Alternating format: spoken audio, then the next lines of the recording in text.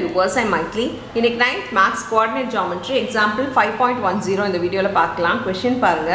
Let a2, 2 be 8, -4 be two given points in a plane.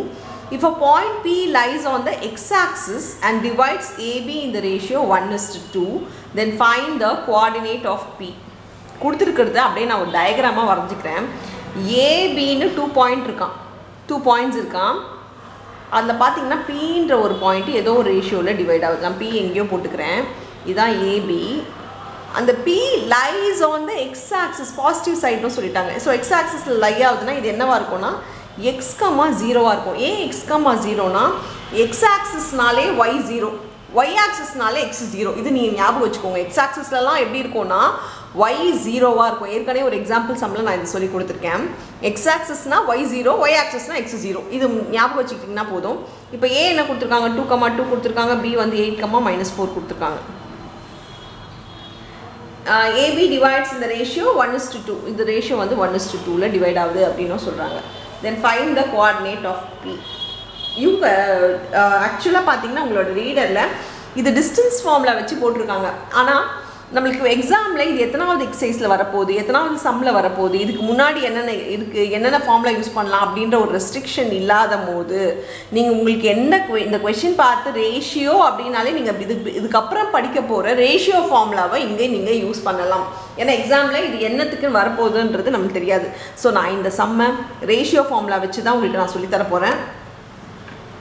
Ratio formula என்னன்னு பார்த்தீங்கன்னா, ஒரு ratio கொடுத்துருக்காங்க, ஒரு லைனோட ரேஷியோ கொடுத்துருக்காங்க அப்படின்னாலே இதோட ஃபார்முலா பார்த்தீங்கன்னா mx2 + nx1 / m + n, my2 + ny1 / m + n. இந்த ஃபார்முலா நீங்கள் யூஸ் பண்ண முடியும். இதில் x1 y1 இது, x2 y2 இது, இதான் m n. ஸோ இதில் first one into second one எப்பவுமே ஞாபகம் வச்சுக்கோங்க. First one into second one plus second one into first one இதுதான் வரும். ஸோ இப்போ பாருங்கள் 1 × 8 ப்ளஸ் 2 × 2 பை m + n மேலே இருக்கிற ரெண்டுத்தையும் ஆட் பண்ணி எழுதணும். ஸோ 3, 1 + 2 3. அதே மாதிரி பாருங்கள் 1 × -4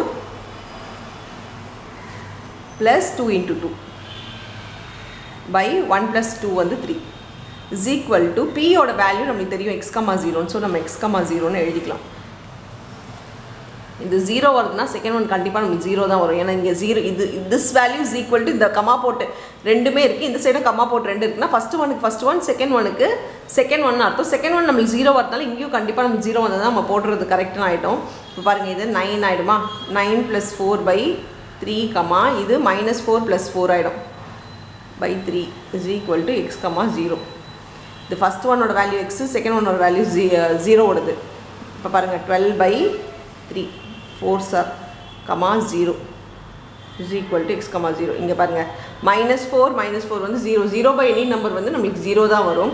ஸோ 4, 0 equal to x, 0ன்னு இருந்தால் x is equal to 4.